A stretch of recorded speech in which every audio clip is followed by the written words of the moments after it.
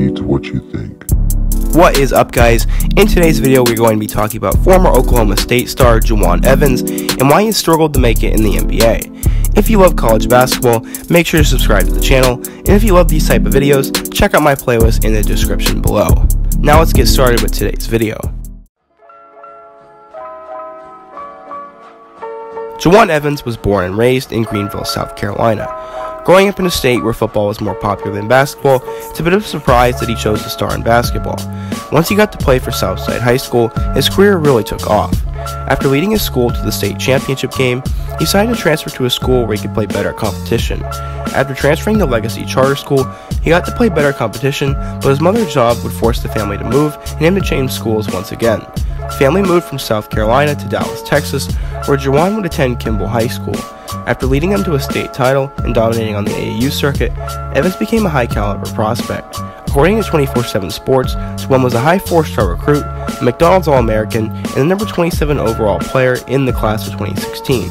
When it came time to pick a school, Jawun was down to Illinois, USC, and Oklahoma State. He ended up committing to Oklahoma State because of his relationship with Coach Travis Ford and the style the team plays with.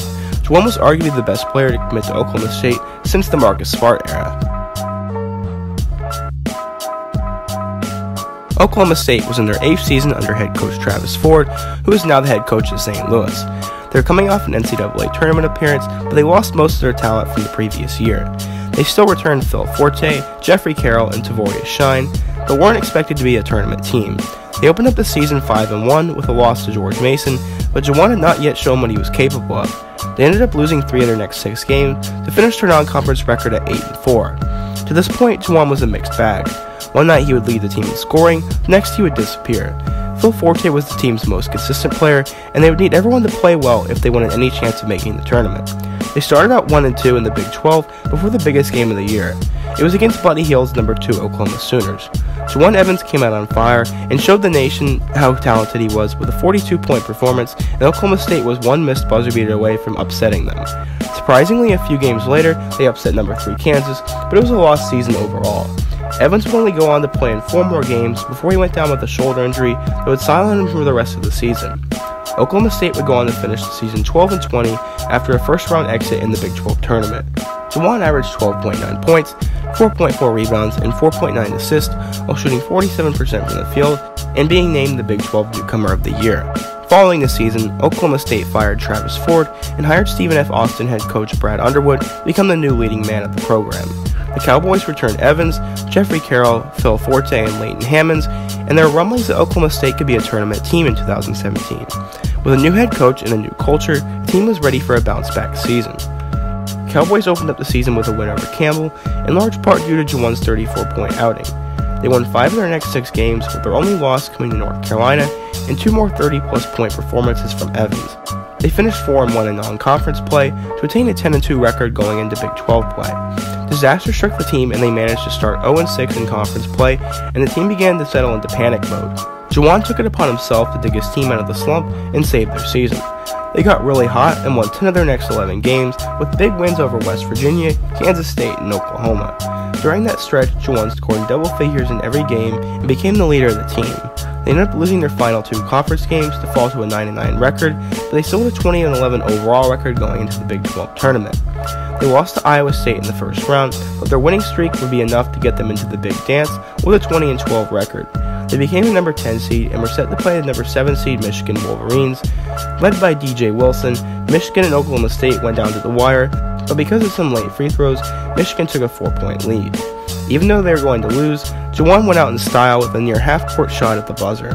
After the season, Evans was named to the All-Big 12 first team and was named a third-team All-American by some sources. On the year, Jawun averaged 19.2 points, 6.4 assists, and close to 2 steals a game while shooting 44% from the field. After the season, Jawun decided it was best for his future to declare for the 2017 NBA Draft. Scouts knew Evans was a lethal scorer, could pass the ball well, and was an overall smart player, but they were worried about his height, lack of elite-level explosiveness, and ability to finish at the rim. Despite those concerns, most scouts had him as a late first-round pick, with some having him in the late teens.